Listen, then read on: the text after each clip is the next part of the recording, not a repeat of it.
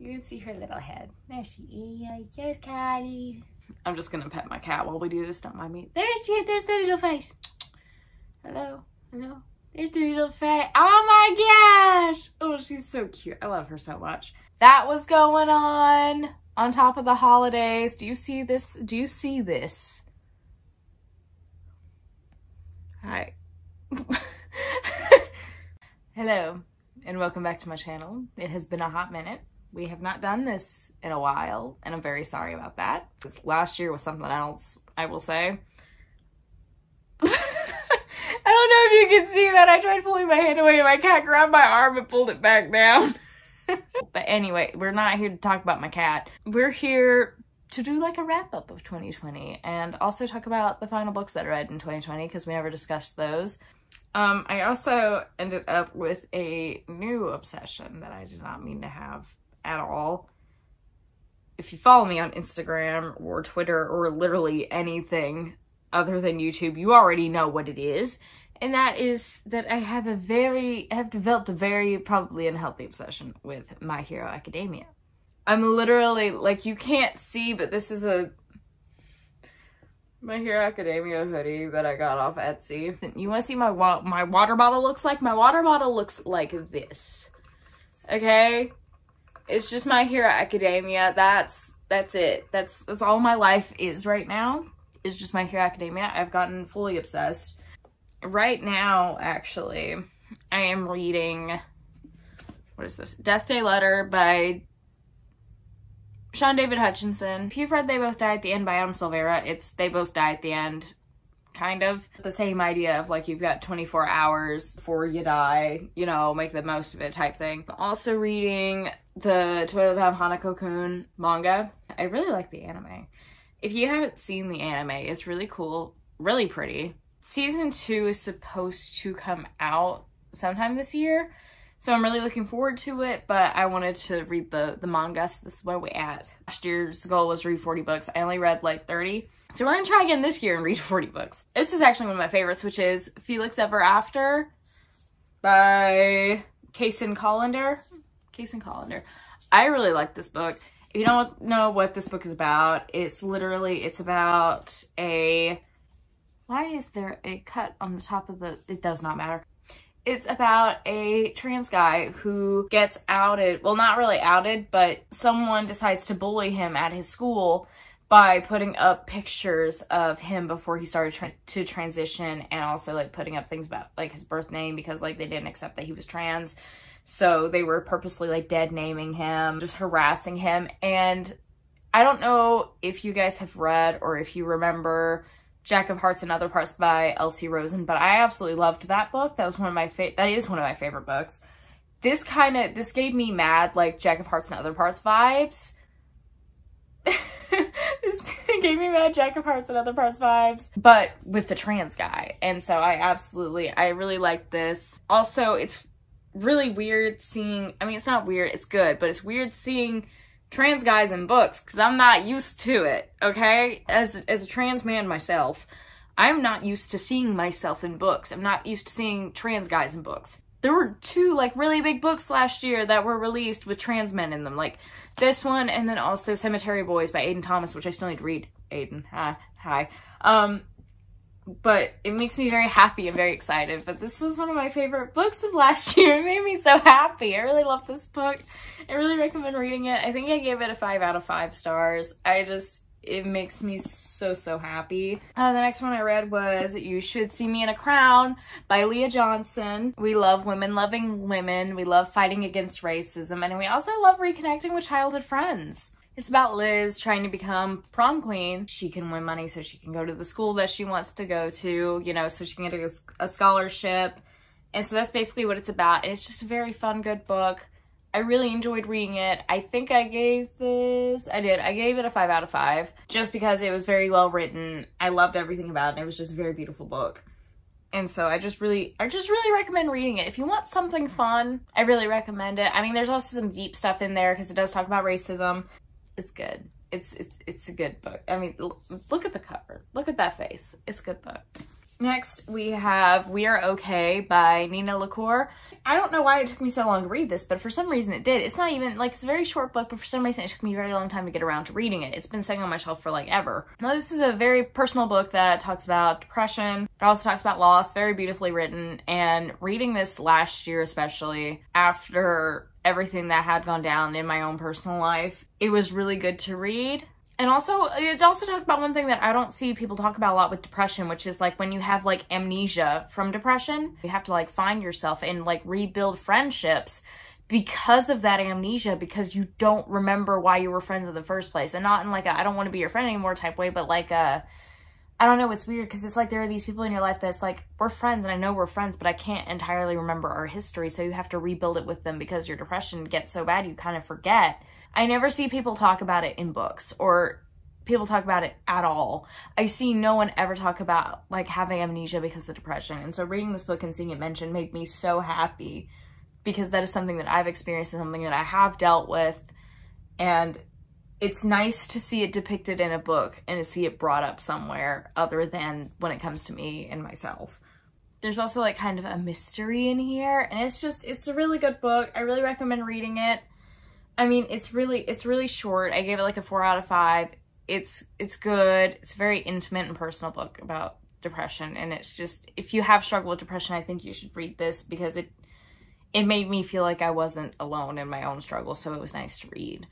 Next, I don't have a physical copy of it, but it is the book that hurt me the most. It's a webcomic. It destroyed me. Okay, so I have my cousin who I'm very close to, and usually, like, we talk about anime. We've both fallen down the My Hero Academia hole together. There's another hole we fell down last year together, which is the Days of Hana hole. And if you don't know what Days of Hana is, it's a webcomic. I don't remember who wrote it, and I would look it up if I wasn't filming on my phone right now. But oh my gosh, it absolutely destroyed me. It destroyed her too. Listen, my cousin never cries. This webcomic made her cry. Listen, in this little book, I write down notes, like after I read something. Listen to this. Sis recommended this one to me, and I didn't know I could cry so much. It lures you in with a false sense of security, makes you think it's cute, sweet, harmless comic, then it twists and sucks you into a dark abyss. You think it's going to be okay, things get a little wild, you get invested in these characters, but hey, it's cute, so everything's going to be fine. Then no, it's not fine. The next thing you know, you're sitting at 2 a.m., an hour into sobbing your eyes out, and it's not a few tears, it's full sobbing. Hiccups, ugly sobs for 3 entire hours. You're shaking. You can't stop the waterworks. Intense sobbing. This emotionally destroyed me and is one of the best things I've ever read. I didn't know I could be broken like that. I wish I could reread this for the first time all over again.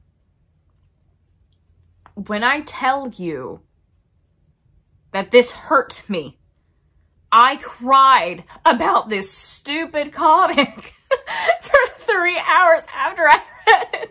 And while I was finishing reading it, I could hardly read it because I was crying so hard. And I've never had anything make me cry like that.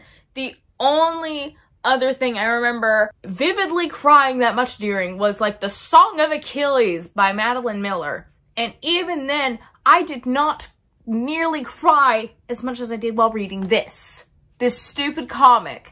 It's basically about this world where, like, there are werewolves that, you know, like, they have the wolf ears and everything. Like, there are werewolves, and sometimes they can go full wolf, but not typically. But they're seen as lesser beings, so they work as slaves in households. You know, just that entire system. And they're not seen as people, they're seen as werewolves. And it's about this girl named Hana who has a werewolf named Haru. They start going to school, they make friends, like, it's cute, it's adorable. Like, you don't think anything dark or bad's gonna come out of this comic when you first start reading it. I swear, it deceives you. Because when my cousin recommended this to me, I was like, this looks like a cute, just contemporary comic, you know? And then crap got dark real quick, and it gives you whiplash, and it hurt. Oh my gosh, like, the ending for this comic, it hurt so much. You just need to read it. Okay, this is also the longest book I read last year. It was like 4,800 pages, something like that. Like, it's a long comic, but it goes by real quick. But I was reading it and I was just like, this is cute. cute. Like, this is fine. This is just cute. So I rated it a 5 out of 5. I think you should read it. It's on Webtoon. I paid to read the entire thing. Like, I paid for all the episodes because it's like you get 1 free episode a day, so you don't have to pay to see it, but to read it, or you could pay. It's up to you, but I need to move on from this because I'm gonna start crying. So next is The Fascinators by Andrew Eliopoulos. I don't know how to say his last name. I'm so sorry. I was honestly disappointed. I was disappointed in this book. I was really excited to read it. It's Andrew's like debut novel. I was really excited, but like the magic system wasn't fully explained. The ending felt very rushed and didn't really make sense. I also kept forgetting the characters and who they were because they weren't that memorable. The book had a cool concept and idea, but the execution wasn't very good. This was just not a very well constructed book, I would say. It's not bad. It had a good idea, good concept, but it was just executed poorly, and it just, the ending didn't make sense and it felt rushed. So I was kind of disappointed.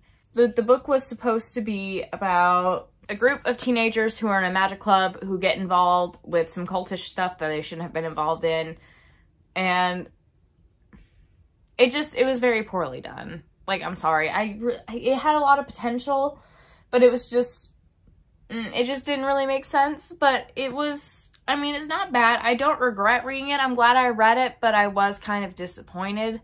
I gave it a 3 out of 5, which I hate giving out 3 out of 5s a lot because, like, it had a good concept, good potential, but it didn't work. It was a good, valiant effort, good shot, but it just didn't work. Next is Heartstopper. It's just a very cute, sweet contemporary. I'm excited for the other volumes. It's just cute and wholesome. That's all I got for you. It's cute and wholesome. I give it a 4 out of 5. It's just very cute and I really like it. It's just very sweet. It's a very sweet book. So if you like a very sweet, like, graphic novel, I really recommend this one. So next is Burn Our Bodies Down by Rory Power, which this book took me the longest to read, which I hate.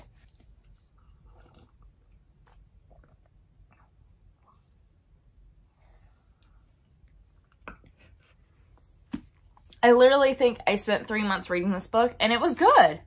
I really enjoyed it. I mean, it's a Rory Power book. It's about a girl who lives with her mom and has questions about their family and about their past and why things are the way they are with her mom, but her mom won't tell her anything, so she ends up running to her mom's hometown, finding her grandmother, and trying to uncover and discover the secrets of their family. And it's really good. It's a nice thriller. Rory's really good about building up these worlds, making it very suspenseful, but I realized after reading Wilder Girls and this, her endings are typically kind of rushed, but this was still really good. I still give it a 4 out of 5, very much enjoyed it, but that was one thing I've noticed with Rory's books is the endings are kind of rushed. I'm looking forward to see how she continues to grow as an author and also to see if she changes how rushed her endings are. Because it's a good ending, but it felt very rushed and very sudden. It felt like we didn't have a lot of information about these family secrets for the majority of the book, and then in the last 100 pages, it was like bam, bam, bam. Which, I mean, I understand in a suspenseful book or a thriller, I mean, you do kind of, you know, you do kind of want a little bit of that, but it feels more rushed than it needs to be. I did still really enjoy this book. I also really enjoyed Wilder Girls, which is sitting up on my shelf over there. So yeah, I really recommend it, and I'm excited to read Rory's other books because she is a very talented author and I love her writing very much. I know, I'm sorry I put books in your hammock. The cat is back. So the last book I read is More Happy Than Not by Adam Silvera, my boy, my homeboy, my baby, Mr. Adam Silvera. This was the last book that I read of 2020. And it's the deluxe edition. I mean, obviously I wanted to read the more, you know, the happier ending to this book, but then also it was really nice just to reread this because I don't reread books overly often. I do, but it's very few and far between because usually I'm like, I want to read a new book, you know, I want to jump into some new stories and get to know some new characters.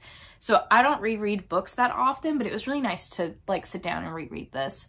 I finished this in like 3 days. I still love this book. If you've never read More Happy Than Not, it's about this guy here, Aaron Soto, who is trying to be more happy than not. He recently lost his dad. He recently had a suicide attempt himself, and it's about him just trying to find happiness and trying to make relationships work. Basically is the best I could put it. And then there's also this thing called Letio. Is a company that's around that's like altering people's memories. So that's a thing, this general idea, I guess you could say. But I really like More Happy Than Not. This was Adam's debut novel. Y'all know how I feel about Adam Silvera. I love Adam Silvera. He's one of my favorites. Love him. Oh my gosh, Infinity Reaper comes out this year. I'm very excited about that. Oh my gosh, I'm so excited. So yeah, it was just very nice to reread this and dive back into Aaron Soto, and I really like the new chapter. I like that the original ending is how it is, but I also like the new chapter. I like both. I also like the idea of having like alternate endings, because my favorite book, more than this, by Patrick Ness, I love a good open-ended book. I love books that are open for interpretation, so I kind of like that there's the official ending, but then there's also this newer official ending, and so I really like that. It makes me very happy. So yeah, love this book. I wanted to catch you guys up on books, and then I also did kind of want to talk about like why I wasn't as active the rest of last year as I usually am, because I did kind of fall off the face of the earth. Things are starting to calm down, so hopefully I should be fully back, because I would like to be and have a somewhat consistent upload schedule, because I love making videos. I just don't always have time to do it. Well, my cat is very happy, and we are done here, and this video is long enough. So I'm gonna go play Skyrim, actually, is what I'm gonna do. I'm gonna put these books back up on my shelf, and I'm gonna go play Skyrim. So yeah. Thank you for watching. I'm sorry for not posting like I usually do. I'm sorry. But things should go back to somewhat normal now. I need some normalcy in my life, really. But yeah, thank you for watching. I greatly appreciate it. I hope you enjoyed these books. Read Days of Hana if you want to be emotionally destroyed. Also watch My Hero Academia. It is really good. It is really good. I love it so much. It is so good. So yeah, that's what I'm leaving you with today. Okay. Yeah, I will see y'all sometime soon. Maybe later this month. I don't know. We'll see how I'm feeling. But thank you for watching, and I will see you next time. And my cat is just staring at me. Do you want to say bye to Callie? Hey to get her. Hey to get her.